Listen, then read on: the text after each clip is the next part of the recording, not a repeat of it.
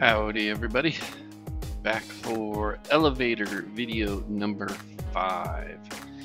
And I am numbering these videos, but because I had back ordered parts, I am currently working on the rudder, attaching the parts that I got from that were on back order.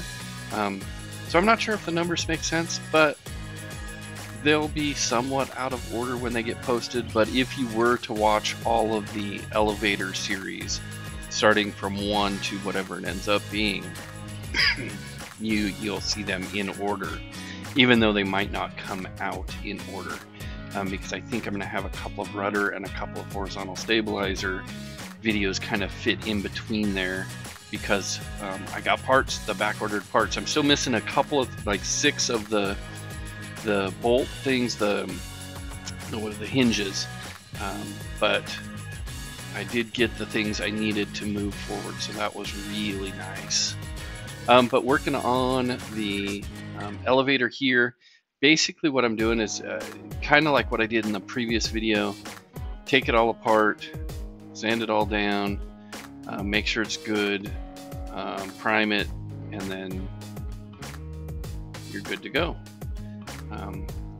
The rib tips there that I'm working on right now, those are thick pieces of metal, and there's 2 pieces and they go together, and you can see there what I did is I got a rice bag and a rubber mallet, because they were bent down the length of them. There was a curve in the middle that I needed to get out, because those 2 pieces fit up against each other. And I'll show you a picture here, how they fit together, but there was a bow on both of them, and so there was kind of a hole in between. Like, they matched up really nice on the edges, but down the middle, the length of them, there was a gap. So I kind of had to pound the metal just, in the middle there to get that bow out of the metal. And they're pretty thick pieces of metal, so it did take some.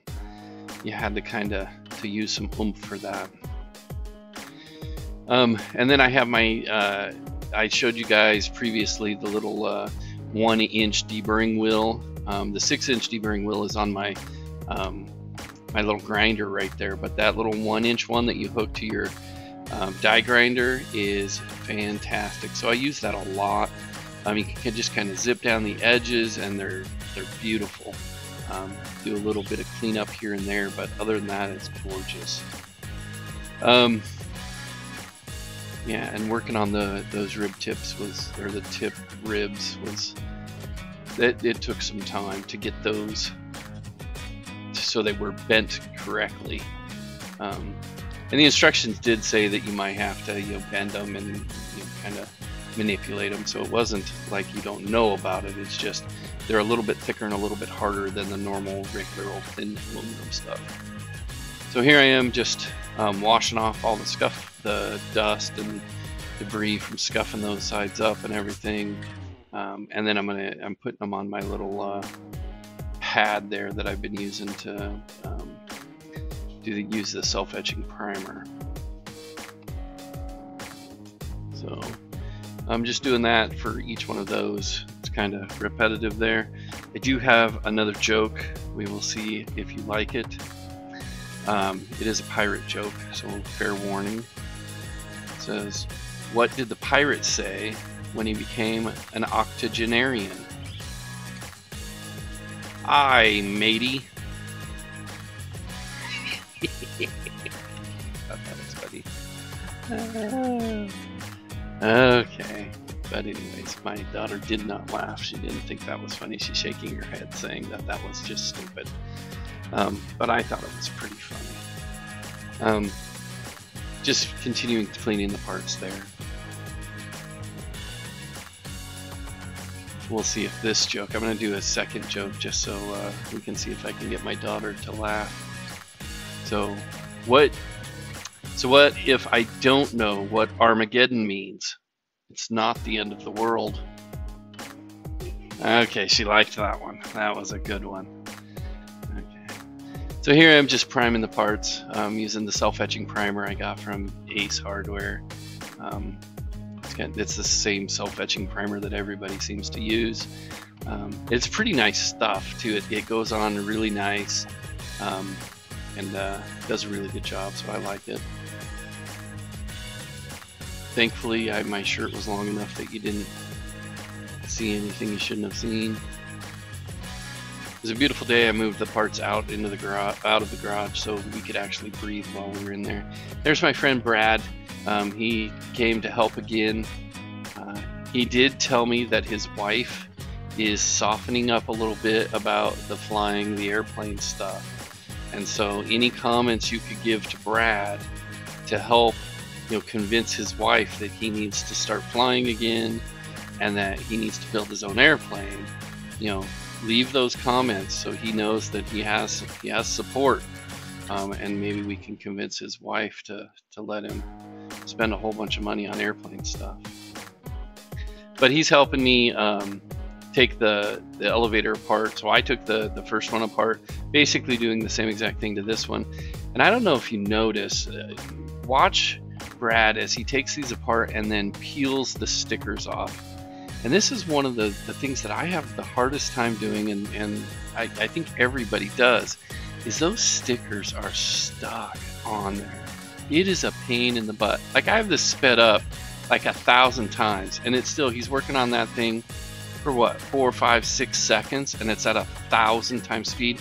You spend a minute or two at least every single sticker to get those stickers off. And then after you get the sticker off, then you have to use the acetone to get all the gummy stuff off of it. So it is a pain in the butt. If Vans could figure out a way to put like a certain kind of sticker, I don't know if it's even out there, that it would stick so it wouldn't come off of the piece, but that you could peel off easily, I think you would save, they say it's 1,200 to 1,500 hours to build one of these planes.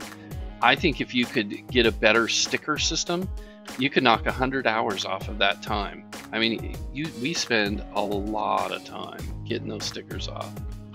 So just a thought, Vans, if you ever watch these videos, I don't even know if it's out there. I don't even know if it's possible to do, but a sticker that won't come off easily, but then when you need to peel it off, comes off relatively easily. I know I'm asking for the best of both worlds, and it's probably not even possible, but it would be very cool. So we're just continuing to take this apart. You take it apart rib by rib, piece by piece, clean up each of the parts as you do them, and then we'll do the same exact thing with this particular elevator. This is the left elevator. We'll scuff all those parts up. We'll take them out to my little pad. We'll use a self-etching primer and we'll prime them. And then we'll be good to go to put them all back together again and build the actual elevator.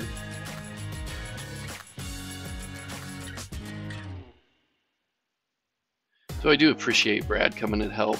It is I don't want you guys to think that I just make him do the grunt work, because I try not to.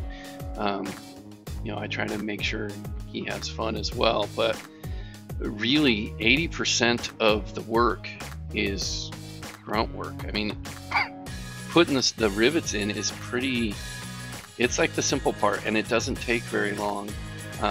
The actual cleaning of the parts and getting them prepped and doing everything you need to them, that's the majority of the work building a plane.